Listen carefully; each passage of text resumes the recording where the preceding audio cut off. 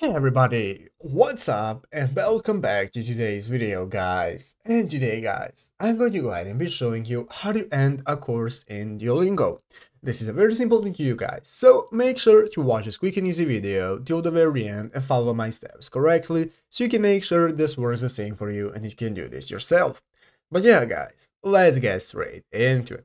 So guys, the first thing you want to do is go ahead and open up the official Duolingo app on your mobile phone if you haven't already. Here is my app I have downloaded, so I'm going to open it up and you want to go ahead and log into the account from which you want to quit a course from. So if you do not already have an account or if you have one, just go ahead and log in, and after logging in, you'll be greeted by this main page right here, which is the home section of Duolingo, where you can see that you can get started learning your language, doing daily tasks, lessons, and so on.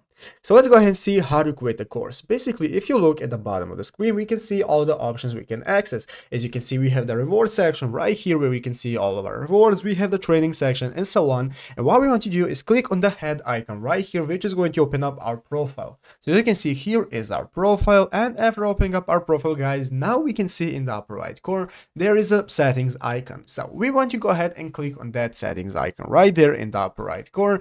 And after clicking on the settings icon, it's going to open up this new manual options right here, like preferences, profile, and so on, where you can see all the options that you can access. And we want to go ahead and click on courses.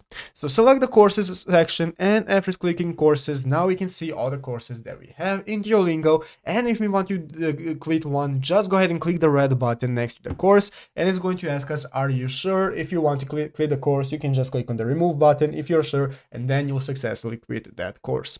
But yeah guys, basically that is how to do it. So I hope this video was helpful. If it was, make sure to leave a like, subscribe to the channel. So yeah guys, thanks for watching, take care, and bye.